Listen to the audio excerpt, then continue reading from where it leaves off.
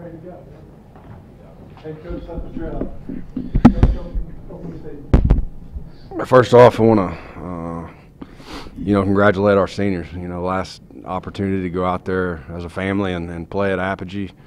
I'm very happy that they got this win tonight. It was something that this is a team that obviously we've had a history with, and to be quite honest with you, didn't fare too well here against them a year ago. But what a year makes. The way they worked in the off season, getting bigger, stronger, and faster. I think we're a much better team, obviously, than we were this past year. And I was, really excited about the way they put in the work this week. And we had to overcome some adversity.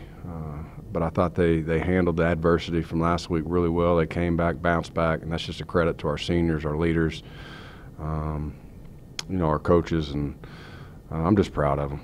I'm very proud of them, and they've won a lot of games here the last couple of years in Apogee, and they've set a standard and something they can be really proud on and hold on to, and so I'm very happy for them on that. You got to give FAU a lot of credit. They played extremely hard. You knew it was going to be an explosive game. I mean, offensively, they're one of the best in the country, I believe. I think their running backs are special. They got some, obviously, a lot of team speed, and they have a lot of playmakers. Defensively, they're very physical. They do a great job of mixing up their coverages and forcing you to continue to make adjustments throughout the game. And so you got to give them a lot of credit. Coach Kiffin does a great job, and they had a lot to come in here and play for tonight. But so do we. And again, just can't say enough for our group, our seniors. And I'm just proud of the way they all played together. It was a total team win. It took all three phases to get it done. When one side kind of made some mistakes, the other guys stepped up, or the other two phases stepped up, and we knew it was going to have to be that way. And before the game, I told them we're going to find a way to win. Just relax and make plays, and they believed in that, and they trusted that, and they did. They ended up finding a way to win. Going into half down one after being up 17-0, just what did you see from the resilience of your team finally just beating that whole allowing the team to come back together? I mean, I didn't want to take the lead at halftime. You noticed that, right? We played better down one, I think. Really, they were poised. I mean, they really were in the locker room. It was. We were making adjustments, and coaches did a great job of getting together and making sure that we had the same message we want to put out to those guys, and they were excited. Again, they knew the type of battle we were going to be in for 4 quarters. They knew that it was going to take everything they had for 4 quarters, and I thought their attitude was great, and they came out. We didn't start as well as we would have liked with that turnover there, but at the same time, again, they knew we were going to find a way to win. They believed in that. They trusted in each other. Defense didn't blink right there. Come out opening second half. We ended up throwing a pick, and they stopped him and held them to, a field goal. And so, again, it was a total team win. How big was Quinn in holding down the ship and just keeping your team that momentum going? Yeah, huge. And I'm so excited for Quinn. He's such a great teammate, and he's a great leader. He's one of our better leaders on this team, and he does not get enough credit for all the things he's done for this team, for this community. He's a special person, and for him to have the opportunity on senior night to come in here and step up and have to execute, and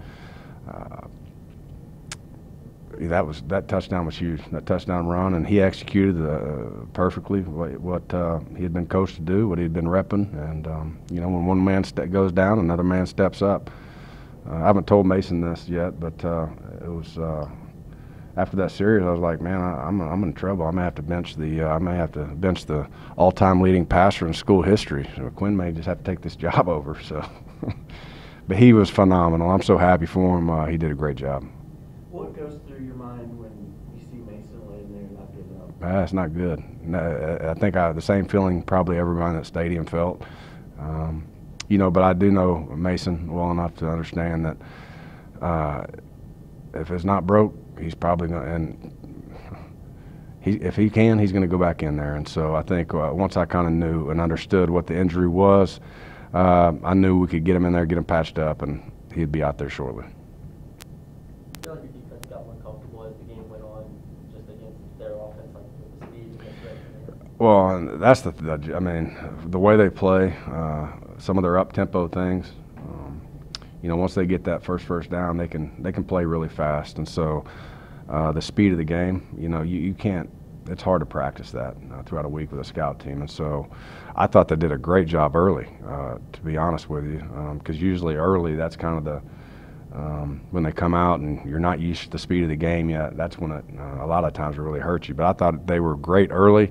And you also have to adjust their team speed because they do have a lot of team speed. And, you know, there were some ups and downs along the way.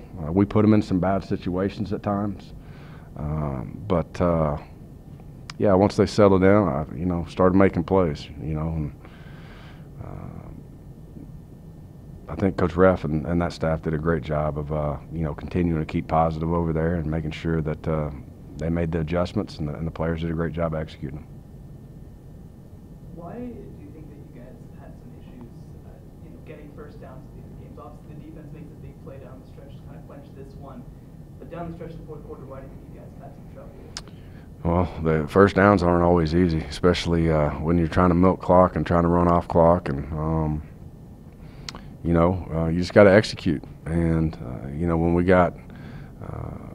had it there at the end where we could have tried to get that first down. They had some timeouts left, but then we came back, tried to get a first down, and you know, we put the ball on the ground and got us in a long yardage situation. And from there, it's just fighting for everything you have, just to try to run as much clock off as you can, trying to give them as little time as possible.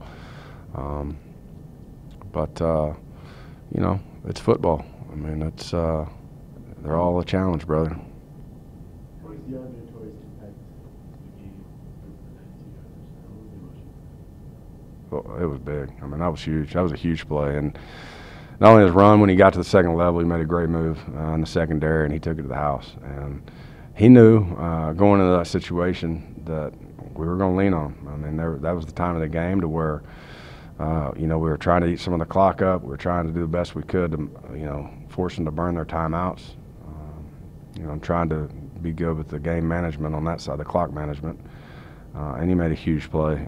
But I'll tell you this, the offensive line did a great job. I think Woody made that play go, I think. I haven't seen it on tape, but from the looks of it. But I thought our O-line did a great job up front tonight too. You know, early on they were bringing a little bit more zone pressures in that first drive. We did a good job of picking them up, and we were gashing them. Then they went to some man coverage.